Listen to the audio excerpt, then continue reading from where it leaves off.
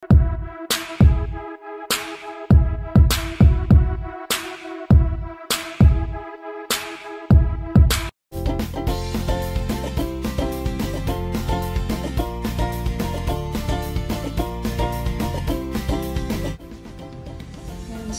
basically, ito lang naman yung need nyo.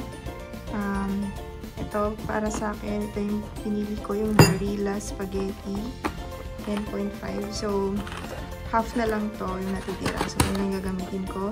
And then, ito, Century Tuna Hot and Spicy kasi gusto kong yung maanghang. Then, itatry ko tong McCormick Pesto Perfect Pasta Sauce Mix. Kasi mas mura to compared dun sa Clara Olena cheesy pesto. Nasa around 100 something ata yun. Ito, wala pang 30 pesos. Natin ng garlic. Ito, for extra ano lang. Kung gusto niyo maanghang. And then, olive oil syempre. Kasi yung pesto natin is hindi complete kapag walang olive oil. And then, ito yung basil leaves. Ayan. So, kailangan mo lang dyan ng water, oil, tsaka yung syempre yung pasta. So, natin lulutuin is yung ating pasta. So, nagpakulo lang ako dito ng 1 liter na water. Mag-add tayo ng salt. Ayan. Ayan.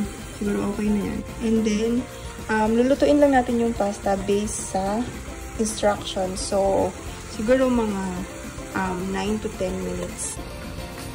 And guys, so kapag kumukulo na yung tubig natin, ilalagay lang natin yung pasta. So, ilalagay lang natin yung ating pasta. So, next guys is i-drain lang natin yung ating pasta. Ayan.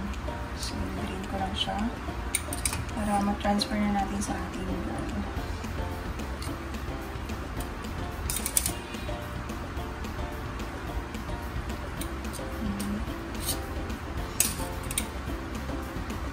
Maliit kasi strainer. So, iti-transfer natin siya. So, once na na-drain na natin yung ating pasta, guys, maglalagay lang ako dito ng 1 tablespoon ng olive oil or sabihin natin dalawa na lang. Yan. Para hindi siya magdikit-dikit. So, yan. Haluin lang natin.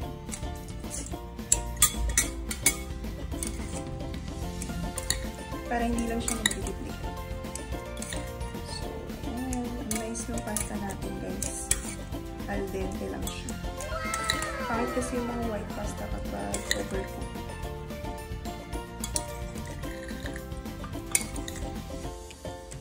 So, haluin lang natin. Next, guys, is i-prepare na natin yung para sa ating sauce. So, meron ako dito minced garlic. Siguro mga 5 cloves to. Tapos, ito yung ating tuna. Yung Century Tuna Hot and Spicy.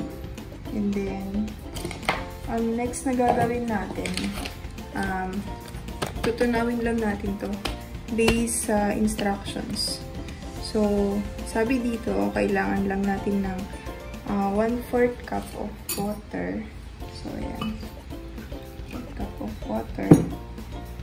And then, 6 tablespoons of oil. So, yung ginamit ko is yung Doña Elena olive oil. So, 6 tablespoons daw. So, susundin lang natin kung ano yung nakalagay dun.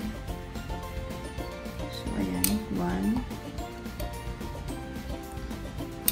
2, 3, 4, 5, and then 6.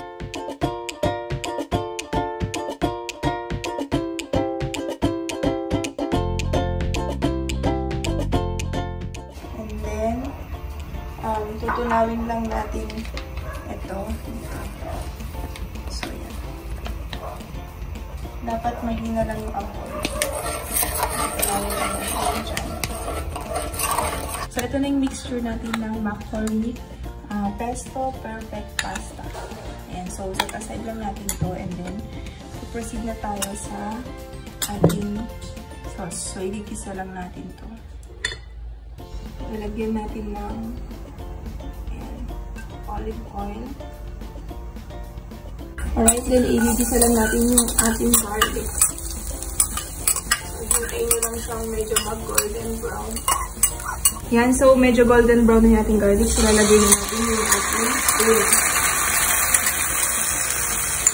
Ayan, okay. So, igigisa lang natin ito, guys. Siguro mga 2 minutes lang. Yan, so just add salt and pepper to taste.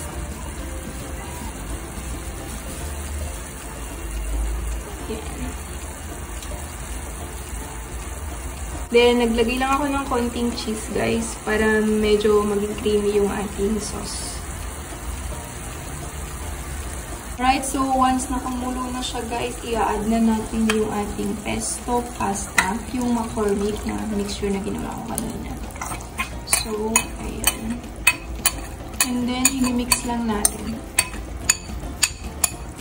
Right, so i-mix lang natin yan. Dapat mahina lang yung apoy, guys, para hindi siya masunog agad.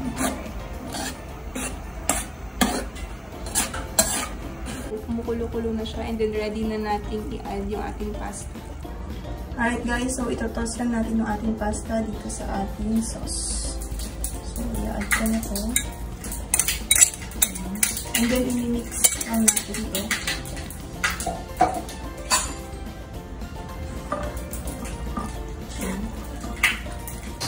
Ayan, guys, so sakto lang naman yung isang pack ng McCormick na pesto sauce dun sa ating pasta.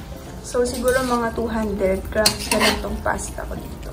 So, yun naman din yung required na nakalagay dun sa kanyang packaging. Ayan. So, namix na natin siya.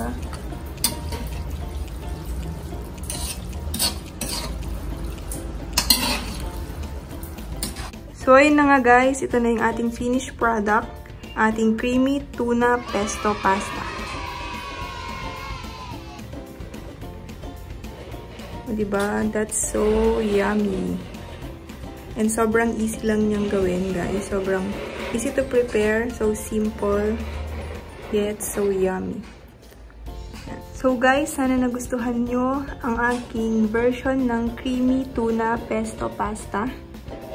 And kung nagustuhan nyo to, guys, don't forget to like, share, and subscribe to our channel if you haven't done yet. And please click the notification bell para ma-update kayo sa aming next video. So, thank you, guys, and enjoy eating!